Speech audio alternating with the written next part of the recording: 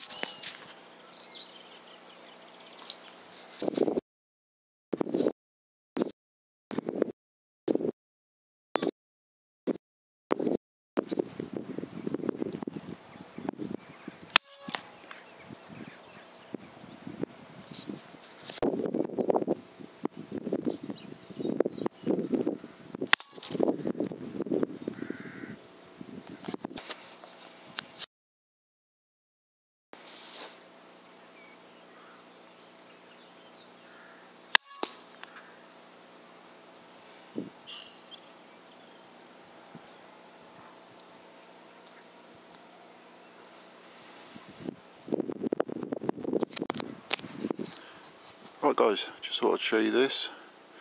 This is the night vision of the ATN without the illuminator on.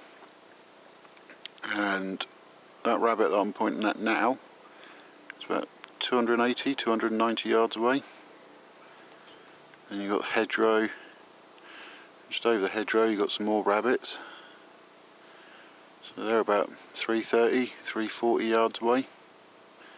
So it just goes to show how good the night vision on this is without the illuminator.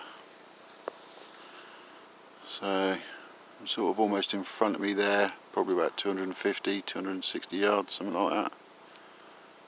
So it's just at that stage where the illuminator's not sufficient yet, it hasn't got dark enough, but to have it on date mode would be no good either. So I could quite happily walk around and take rabbits like this.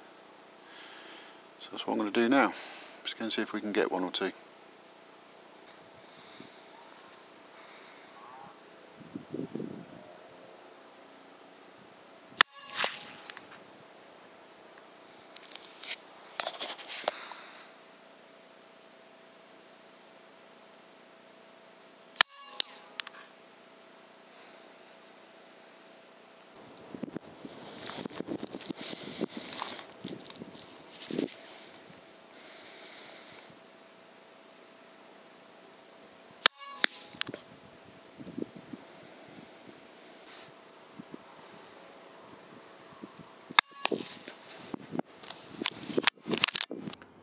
Right then guys, that's it for this video. Unfortunately the nighttime session was cut short due to adverse weather conditions, which basically is a polite way of saying it pissed it down last night, but you know, you can't odds it, I'm afraid, British weather and all that.